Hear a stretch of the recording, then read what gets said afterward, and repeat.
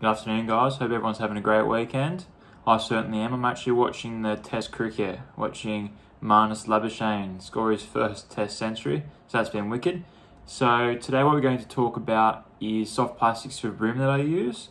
These will be the 3 top plastics I've used in the past, and I'll also put one notable mention in there as well, because it's hard again to narrow down my top 3 plastics for one particular species.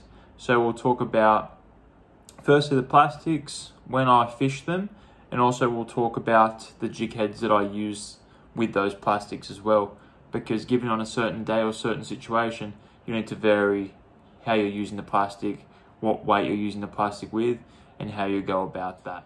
So let's talk about my third favourite soft plastic, and that's going to be a Z-Man, and that is in the bloodworm colour. That one there in particular is the 2.5 inch. You can sometimes use the 2 inch as well.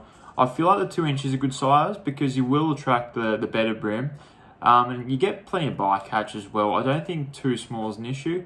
As you start getting in the 2.5 or the 3 inch sizes, the tails become quite a bit longer. So if the fish aren't committing to the strikes, they're going to sort of peck at the back of the tail.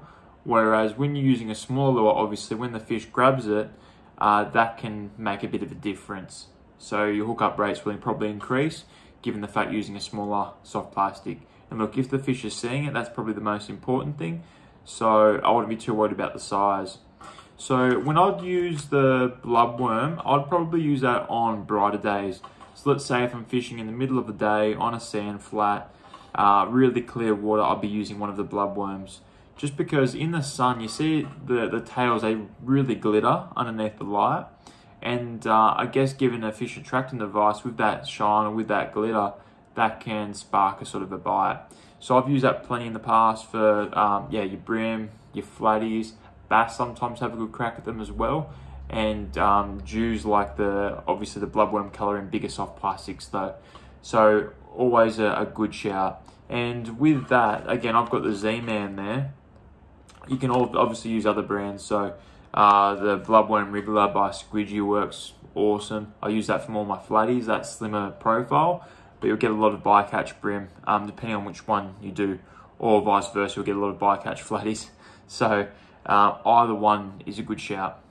So what I use with that typically is a TT jig head. I've got a couple of different sizes I use.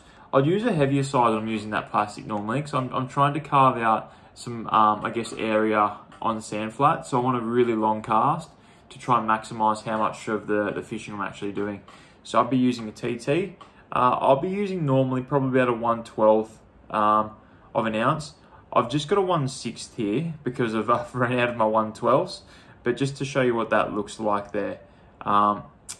Obviously you can get these at most tackle shops, great company, great hooks, come out of the packet ultra sharp, so you're pretty much ready to go. So I'll be definitely running that on maybe a 1/12. You could go up to maybe 1/8. I wouldn't be using much heavier than that for your bream though, because you want that nice little sink rate. But like I said, I'm not too worried about how fast it is dropping, because I'm just trying to scope out fish and cover as much land as I possibly can. So ultra long casts and just hopping that back slowly is the way I typically do it for the bloodworms. So that is plastic number 1. Plastic number 2 is going to be the similar brand, but in a different colour. So the motor oil. I'm sure everyone's seen this online, Bream forums, Bream pages, people's Instagrams accounts. But it's a wicked colour. If you use a UV torch and you shine it underneath the soft plastic, these just stand out like a sore thumb. So really good plastic to use. I use it more so in dirtier water. And I normally use those when I'm hopping around rock ledges or oyster racks as well. Probably when I'm doing that, the water is dirtier, hence the fact I'm using the motor oil there. But like I said, it stands out quite well. And with the darker water, I feel like it makes a stronger silhouette. So that's the application I'll use those for.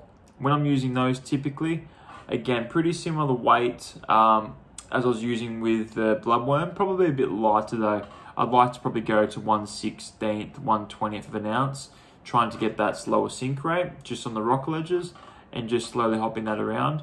But such a good lure to use. And if you haven't used them in the past, they're ultra cheap. A lot of different brands make them, but Zmans are just a bit better with that 10 times ultra tough, they say. You can use that for a few fish and you'll go fine. Whereas other plastics, when they have a bite of it, you'll find their tails get clipped off or the plastic gets chewed up. So using that brand is quite solid, I'd recommend. Again, so same jig heads and another great lure to start with your Bream stuff. And let's go my favorite plastic for Bream, given this time, given this day. I chop and change the lures like I, chop and change clothes. But at the same time, this one's been ultra productive for me lately, and the fish have been grabbing it. So that's the Gulp Crabby, and that's in the 2-inch. So these lures themselves are ultra realistic. They look like a crab. I use this purely for structure fishing and also around boat holes. So I guess structures including that. So boat holes, pontoons, oyster racks, I'll use it potentially. They're my probably bigger areas. Just this lure, when you see it sink, it looks ultra cool just from a person's point of view. So for a fish, when they see the legs, when they land, they actually spread out. So it looks like a prawn or a big crab just floating down. So because it covers a bit more surface area, I think the fish are a greater chance of seeing it. And the color I use is the camo. So that's a green and also maybe a maroony type color. That stands out quite well and quite natural at the same time.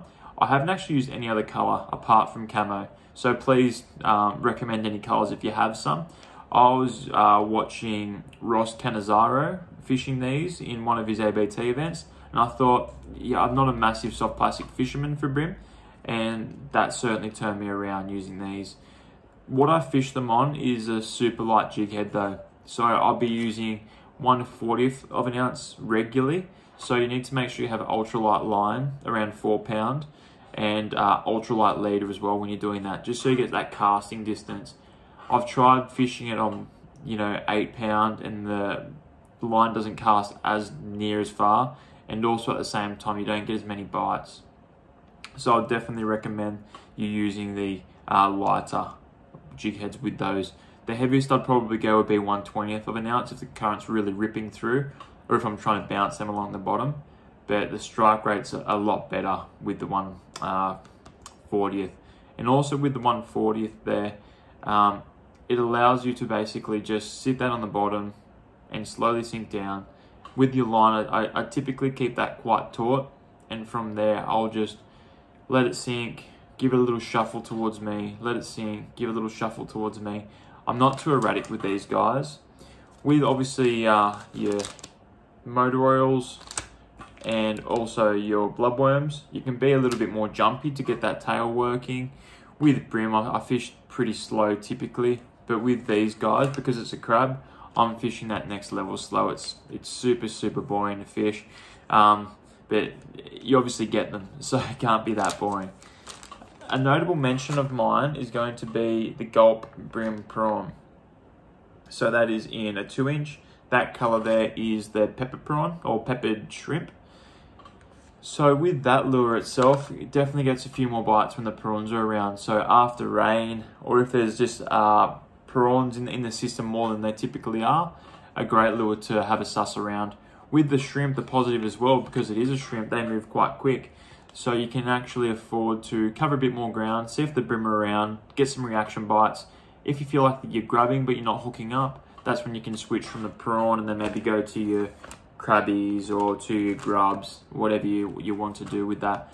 But I've found that's just a nice lure to have in the bag. I probably use that when I'm fishing for Bream 20% of the time, if that. But at the same time, it's just good to have that versatility there. And because when you're Bream fishing, you want to cover a number of different patterns. So we've got our crab pattern, we've got our prawn pattern, and we've got our bait fish pattern as well. So that covers all bases. If the fish are feeding on a certain type of fish, only one I haven't really included here is your bait fish type profile. Hopefully the grubs cover that. People I've seen in the past, or even now too, use the Slim Swims by Zman as well. That represents probably that bait fish profile. I've dabbled with them a little bit, but just in my experience, I haven't caught great on them, whether that's I'm using them in the wrong areas or at the wrong times. I just find the lures are recommended here will give you some sort of success. So that's just going on my past experience anyway. But look, give those a try, or give one of them a try, whatever you feel like you want to invest yourself into. But they're quite cheap, $10 a pack, and compared to some lures, $20 off the shelf for, you know, an eco gear are great lures. But when you're losing these and you cast them into structure, you don't feel as bad when you're losing a lure, you know, $1 or $2 versus 20. So I feel like I'm a bit more brave when I'm using my soft plastics. So give those a whirl. Find me on Instagram, Billy_Troy_fishing. I've got the Australian Fishing Podcast, which is about to start up. I've got one episode there, but I'm trying to upload the new ones coming through. So please give those a listen to. And if there's any questions you want me to answer, I'll do my best to do that. And contact me, because I'm really happy to share any information I have in my experiences. But cheers, have a great day, and keep on fishing hard. Cheers.